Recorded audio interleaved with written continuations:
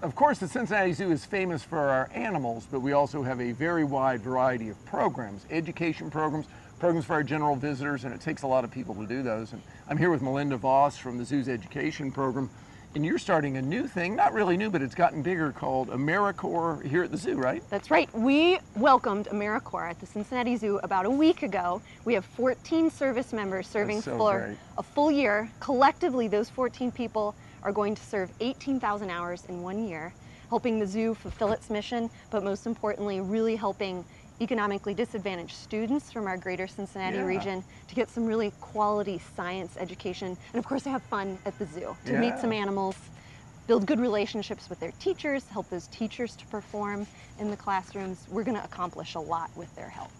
Oh, it's a neat thing. If you're not familiar with AmeriCorps, sometimes it's called the Domestic Peace Corps.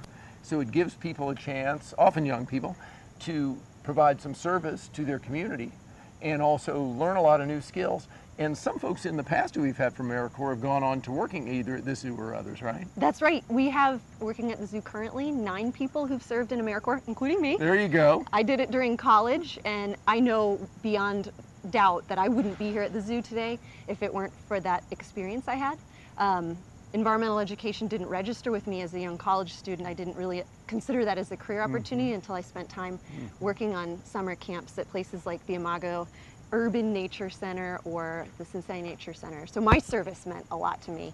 I grew in confidence and leadership, but also really had an opportunity to see what others faced or what other challenges were like outside of my own small world.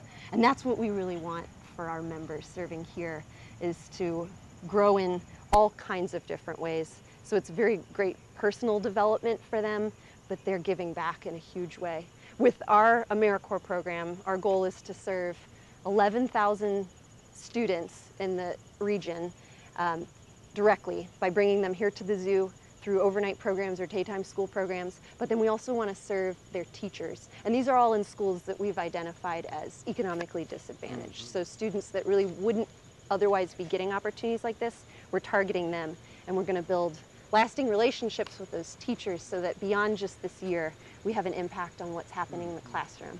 We're really going after improving scientific literacy with those students and teachers, and also just attitude. We want kids to be excited about learning and excited about nature and wildlife. So those are our big goals, is to support students in lasting ways, especially by benefiting those teachers. We want to provide them with really great professional development opportunities, all of which wouldn't be possible without the AmeriCorps members. Yeah, it's neat. I've met with our new group, and they're just terrific. 14 young people. They happen to all be young women. Yep. And they're already involved, both here at the zoo and out in the community. If you're interested in supporting some of these programs, the zoo has a neat thing called the Living Classroom Access Fund, and that helps subsidize schools that wouldn't be able to come otherwise. That can help them get here, provide buses, etc. Sometimes it even helps kids spend the night. We have an overnight program called Nocturnal Adventures. And these might be kids who've never done anything like that before. So between AmeriCorps and that, we're getting it done. Melinda, thanks for doing it. Thank you, Thane. Yeah.